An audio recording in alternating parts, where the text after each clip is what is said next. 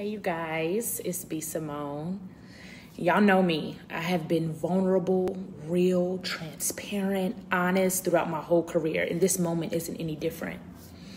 I want to make a quick short video and address all of the accusations surrounding my book, but because it is now a legal matter, I can only say so much, but I wouldn't be me and I wouldn't feel right if I didn't say anything at all.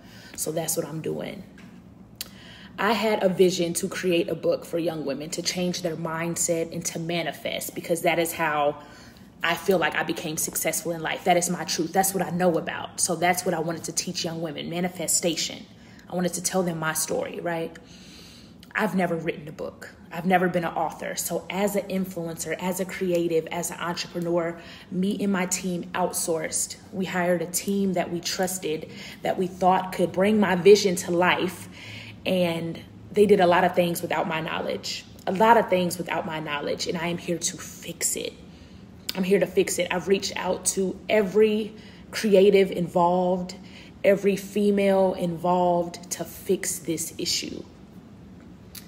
And even though I feel like the people I hired in my team dropped the ball, I'm taking full accountability, because at the end of the day, I'm the leader. I'm the CEO. I'm the coach. So, it's my brand. I take full accountability, even though I did not know. I'm here to fix it. I'm here to speak about it. I'm not going to run from this. I'm going to face it head on. I'm learning. I'm growing every single day. Every single day. My business mind, it's growing every day. The way I do business is growing every day. I take this as a learning experience, The books have been taken down. We're stopping all sales until this matter is black and white, clear as day. I don't want any gray area.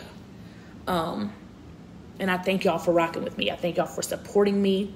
Once again, I take full accountability, even though I did not know. Because why? I am the face of the brand. I am the brand. I am the coach. Even if the player fucks up, I'm the coach. So I wanted to speak on this, let you know I'm in the business of fixing it. And I love you guys, everybody that's been so supportive and loving throughout this whole process. You don't know how much I need that. I done cried about it. I done vented about it. Now it's time to fix it. So I thank you. I thank you. I thank you. I thank y'all for rocking with me.